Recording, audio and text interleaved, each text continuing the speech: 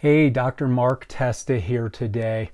In this video, I want to talk about the role of zinc and how it helps us maintain really good health. So zinc is involved in many physiological processes within our body. It's found in every cell throughout our body. And really, we know that it's involved in the body's defense mechanisms, namely the immune system.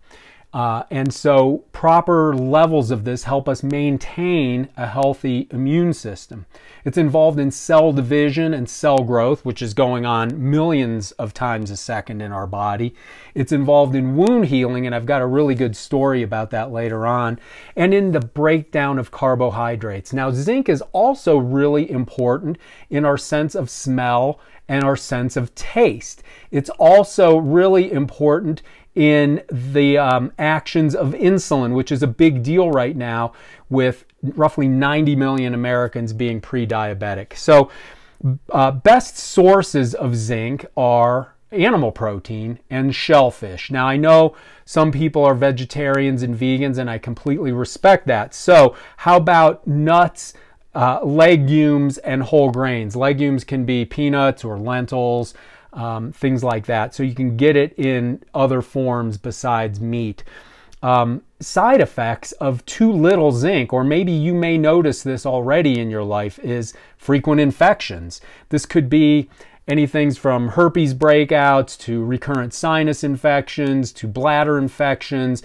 Common things that sometimes get overlooked as a potential insufficiency of zinc. What else? Poor appetite can be a source of insufficient zinc, as well as we already mentioned, poor taste and smell. So something to really pay attention to here. Also, let me tell you about this story. I had a patient who had an impact to his legs. He had an open lesion for over a year, had numerous skin grafts, antibiotics, PICC line, the whole thing. Nothing helped it.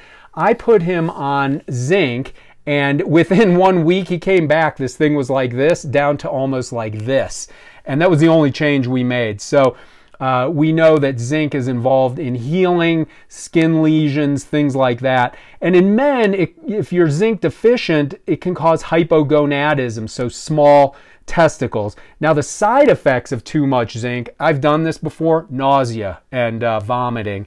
And so you got to be careful. If you're taking it by itself, make sure you're not getting it in a multivitamin as well. This is where you can get too much of a good thing if you're taking it in different forms, and it's easily overlooked to forget how much you're getting in a multivitamin. Now, typical dose, you know, it's always hard to say. The RDA on this for men is about 11 milligrams. Females slightly lower, 8 to 11 milligrams. I take 15 milligrams myself on a daily basis, but this is what is largely recommended. Some research has been good on this in showing that when taken for at least 5 months, zinc may reduce your risk of becoming sick with the common cold. And also, starting to take zinc supplementations 24 hours after cold symptoms has been known to shorten the intensity and the duration of the cold. So interesting findings there. I'll put the links to this research in the notes here.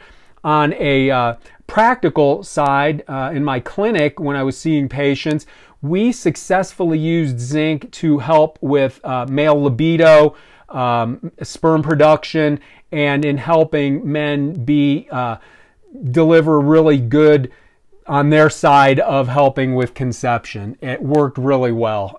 Also with erectile dysfunction. So I haven't really looked in the literature for this, but anecdotally, this is what I've seen work really well. So I hope this is helpful. If you would like to get more health tips like this, please subscribe to our YouTube channel. If I'm on the right track, like it and share it with a friend, and I will see you in the next video. All right, stay healthy.